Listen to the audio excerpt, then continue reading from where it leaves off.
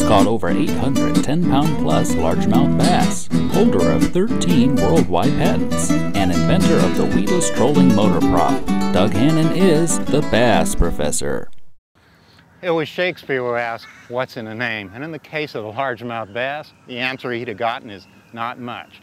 The bass is not even a member of the bass family, but rather a sunfish that includes fish like the bluegill and other small panfish. But it was common in old times for people to name a fish after a popular game fish.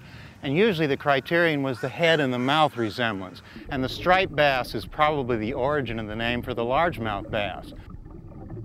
In the South, bass up until the late 50s became known simply as green trout because of their affinity to small streams and rivers, which up north would have been trout streams. It is this very versatility that causes confusion of the name that makes the fish so much fun to pursue and catch, and America's most popular sport fish. Oh, baby. Because bass can be found in virtually any type of water, we are basically free to pick our favorite kind of water to fish when fishing for bass.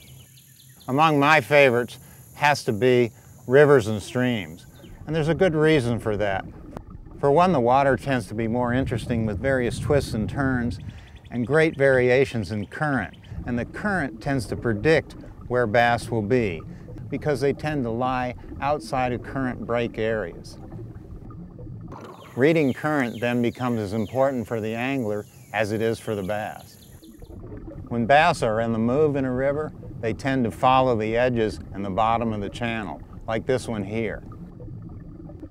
So no matter what you choose to call them, be it green trout, bass, or even old big mouth, learning the rules of the road for the type of water you fish is the important thing in catching bass. If you've enjoyed today's edition as much as I have being here for you, then don't forget, click on that button and send this to a friend.